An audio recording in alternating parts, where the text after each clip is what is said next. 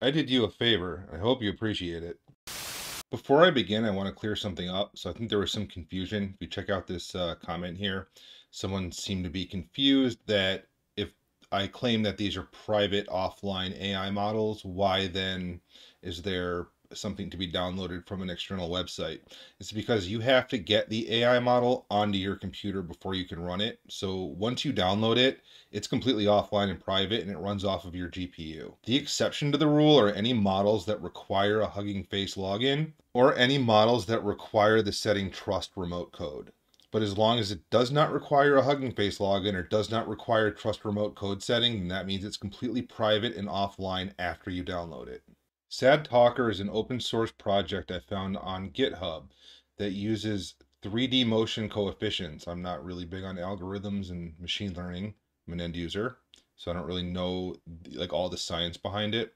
I just know that this is an AI avatar system you can run on your own computer. It will give you AI talking avatars that look something along these lines. The way it works is that it uses a picture and animates it. It also takes an audio file of talking and aligns the talking up with the movement of the mouth of the AI avatar. That requires that you already have audio pre-recorded. Getting this to work was really hard because the program is pretty broken. It requires an older version of Python, an older version of Anaconda. It has some broken Python code in one of the scripts.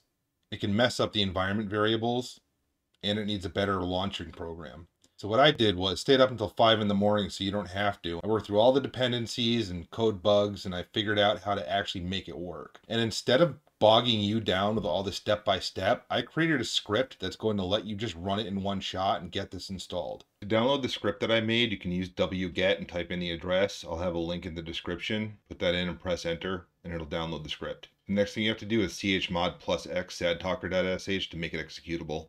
Then type source sadtalker.sh, so it will run the conda environment in the active shell and not the subshell.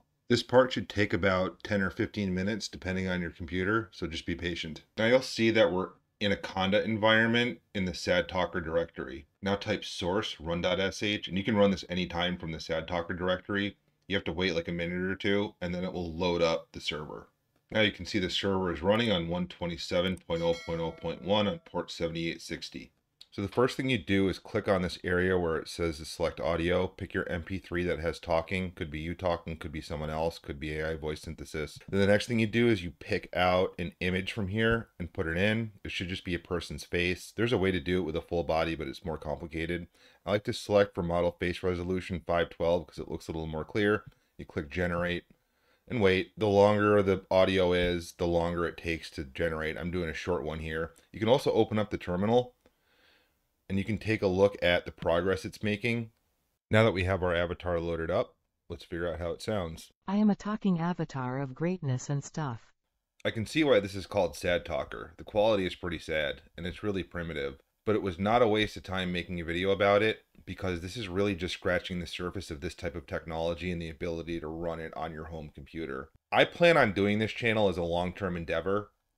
Even when this type of thing, whether it's an LLM or a text-to-video model or whatever, I'm going to continue tracking the advancements in open source artificial intelligence technology from a what I call a middle user perspective, where I and this community watching this channel are typically not developers and are not necessarily average end users. We're computer tech people, we're into open source, we like computers, and we're just one of the people in a specific group of users. I have noticed there are developers watching this channel too, which I think is cool. If there's anything that you feel you can gain or insight, that's awesome. Keep watching. So thanks for watching. I appreciate you watching this through all the way to the end. Please subscribe so that you can go on this ride with me and we can learn more about open source AI technology as it unfolds and advances in the future. I really appreciate your support and I'll see you in the next video.